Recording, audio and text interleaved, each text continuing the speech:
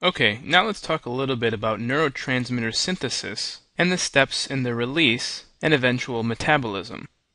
We'll also talk about a few drugs which either interfere or enhance these various steps.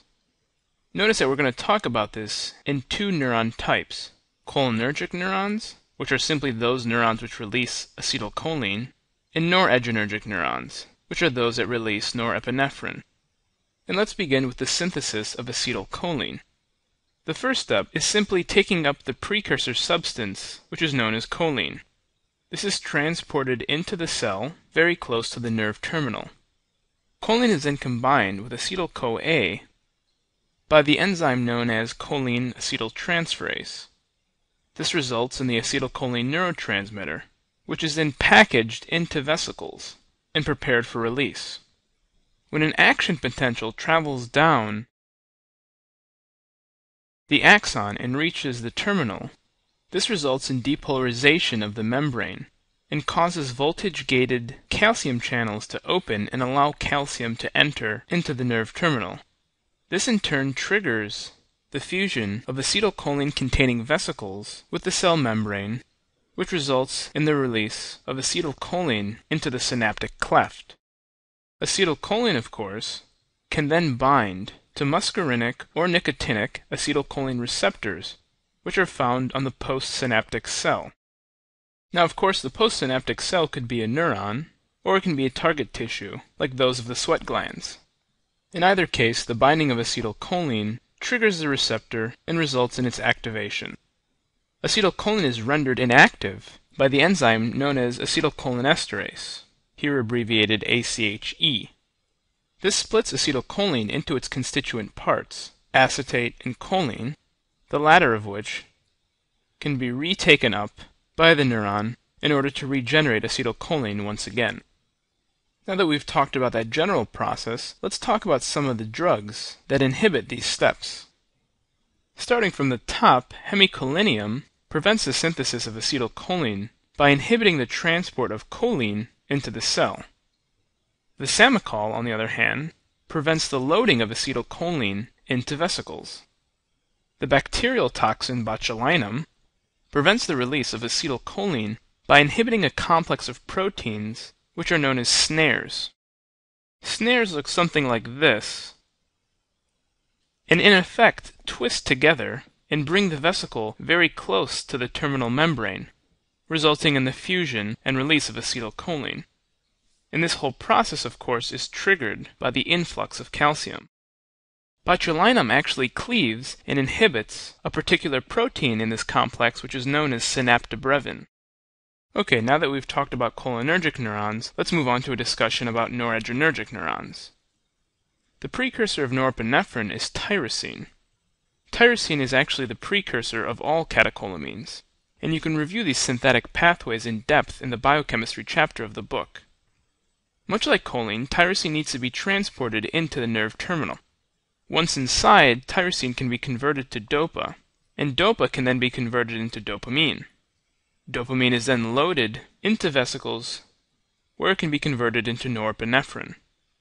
Again, the propagation of an action potential into the nerve terminal results in the influx of calcium, which then triggers the fusion of vesicles with the terminal cell membrane, resulting in the release of norepinephrine.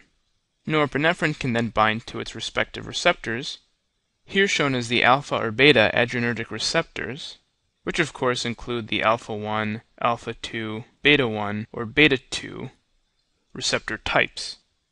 And of course, once bound, these receptors can trigger an intracellular pathway.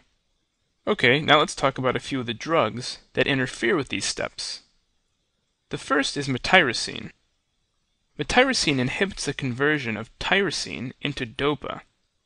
Originally, it was intended to be used as an antihypertensive, but because this step is required for the synthesis of all catecholamines, metyrosine had many side effects and is no longer used. Reserpine is just like samachol in that it inhibits the loading of dopamine into vesicles. And finally, guanethidine essentially acts in the same place as the botulinum toxin. It inhibits the fusion of vesicles with the terminal membrane. Notice that once norepinephrine enters the synaptic cleft, there is no enzyme which plays a role analogous to the acetylcholinesterase. Instead, norepinephrine is removed from the synaptic cleft by reuptake, diffusion, and metabolism. Metabolism occurs by the monoamine oxidase enzyme. But this is not found in the synaptic cleft. It's actually found within the neuron which released norepinephrine itself. So you can see that norepinephrine is regulated slightly differently than acetylcholine. There are a number of drugs which enhance the effects of norepinephrine by making it more available in the synaptic cleft. Amphetamines, for example, enhance the release of norepinephrine into the synaptic cleft. Along with cocaine and the tricyclic antidepressants, amphetamine can also inhibit the reuptake of norepinephrine, again making it more available in the cleft. There is one other way that norepinephrine is regulated, and that's by negative feedback, which is depicted on the next slide. When norepinephrine is released, it actually begins to bind the alpha-2 adrenergic receptor. Remember that this receptor activates the GI protein class, which in turn decreases the level of cyclic AMP available within the cell. Ultimately, these effects result in the reduced release of norepinephrine, thus representing another means of regulating levels of norepinephrine.